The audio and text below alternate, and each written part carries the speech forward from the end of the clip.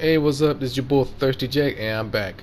And something I want to do totally different. It's called Thirsty Life, and this is kind of like a mixture of motivation, something to help you out through doing your work, schoolwork, or sometime personal life, and something I always want to do because since I'm doing based on true story, of which I'm scrapping it and put this together for this Thirsty Life topic. And this topic I'm going to talk about is personally for myself, and hopefully people can relate to this. Is wearing a heart on your sleeve. What that means is, and you care so much and you love so much, but in my situation is mine a little bit different. Um, the reason I care so much and I love so much to certain people who I care about is because I just don't want to live with regret again. Um, a long time ago, back in 2000, I want to say 2008, but it was 2009. I remember it was 2009, and I have a very, very dear close friend of mine. Her name is Ariel. God bless her soul. And we were real good close friends. I mean, we stay up late, talk about anime, we talk about wrestling, and even we were both writers. We used to stay up late and do freestyle writing all the time.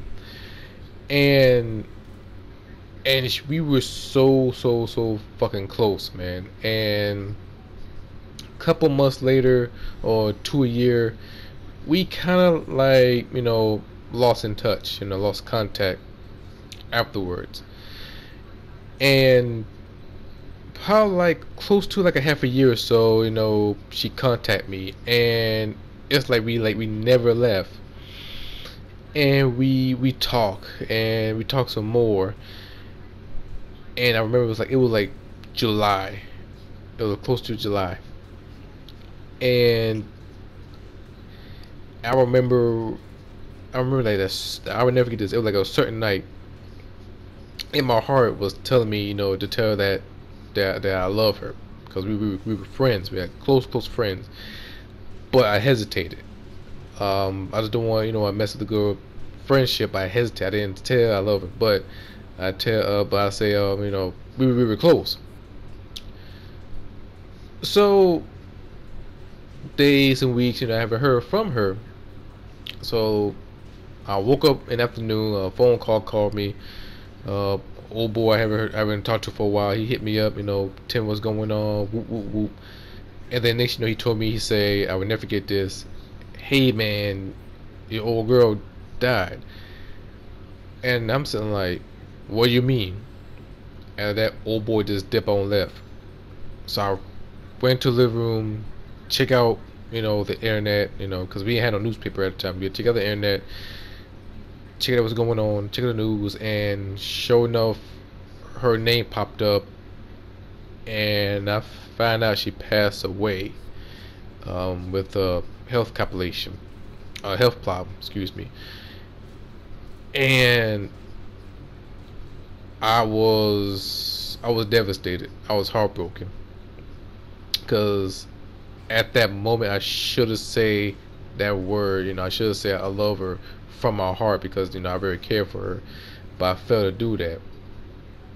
But she knows that I care about her, and we care about each other because we were close friends.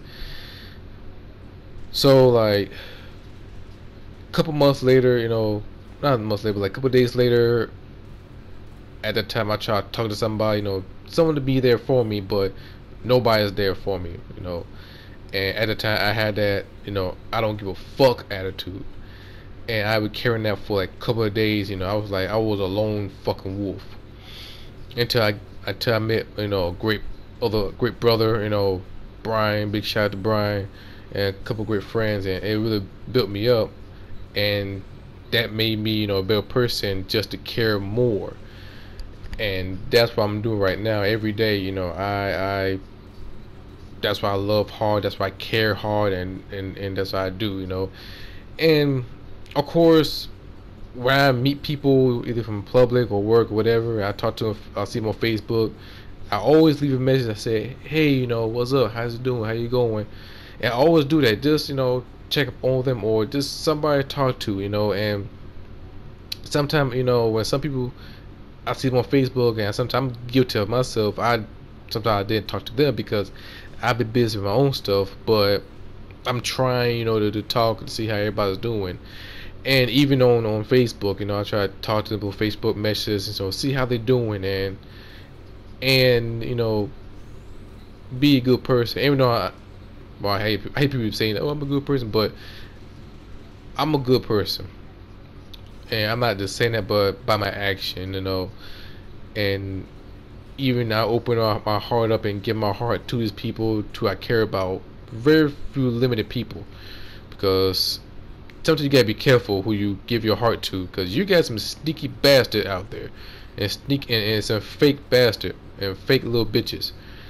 And trust me, I've seen them. I fuck with them, and well, I don't fuck with them, but you got some people out there.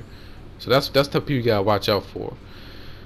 But those are people who I care about and who I share my heart with. Those people I care, and that's why I put my heart on my sleeve all the time, because you never know, that person may need someone to talk to, or a simple of a good friendly chat that will make their day very special. A simple of hi, or simple of hello, a good long conversation, not that short ass bullshit conversation. People who do that, fuck y'all. You know what I'm saying? And that's how I feel about that. But from my personal experience, tell them that you love them. Tell them that you care about them when they are here. And that's my message from, tell them that you care about them. Tell about, you love them.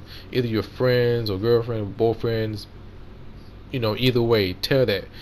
Because you never know, that person might laugh, or you never know, that person might be down or depressed.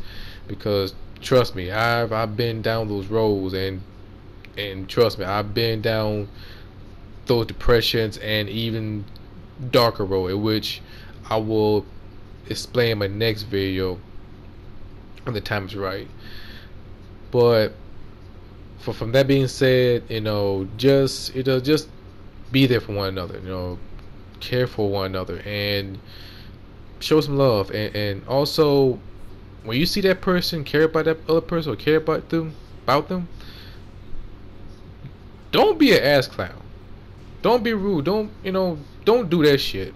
Cause you do that, you're a bitch ass motherfucker, man. I know this YouTube supposed to be family friendly, but I gotta keep it 100. You dig? So, show that person some love. That person open up to them, and